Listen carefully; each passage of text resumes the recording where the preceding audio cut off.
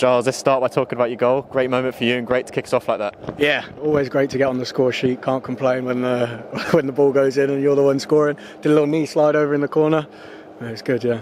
Obviously, looking at the first half, it was quite an even affair. Defensively, you were asked a lot of questions, but to see that out in the first half was a credit to you and the rest of the defenders. Yeah, today I think we defended solidly, and it goes to show. First half came in 0-0, which is something we build a foundation on. We haven't been so great at it in previous games, but we're working on it now. It's just coming in, make it as even as possible, make sure we do our jobs on the defensive front, and 0-0 gives us a foundation to then go on and score 2 goals in the second half. Of course, set pieces is something we've clearly worked on as well, giving Kins' free kick to you at the back post and the knee slide, as you mentioned, a great moment. Yeah, great moment. I think I've got him a few assists this season, so keep it running and see if I can get any more goals. Said that now. How many is that for you? 3 this season, so?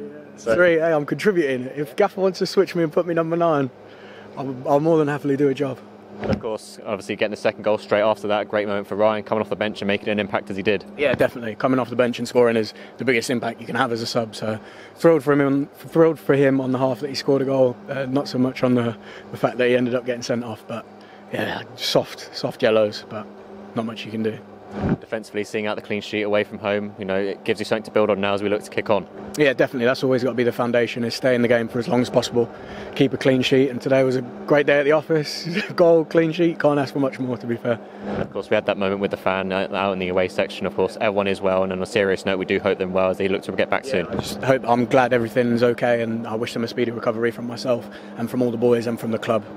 Hope he or she, I don't know what, but hope they recover quickly. Of course, a great moment celebrating with the fans at the end as well, celebrating with a great support as always. Yeah, definitely. I love the fans, and it's even more great that we can now give them something to cheer about. And got another game Monday, so we'll quick turn around and we'll try and keep them cheering at home now.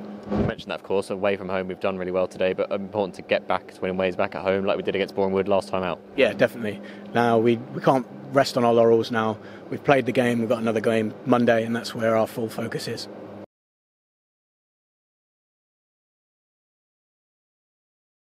Are you in with a shot? Look below for more information.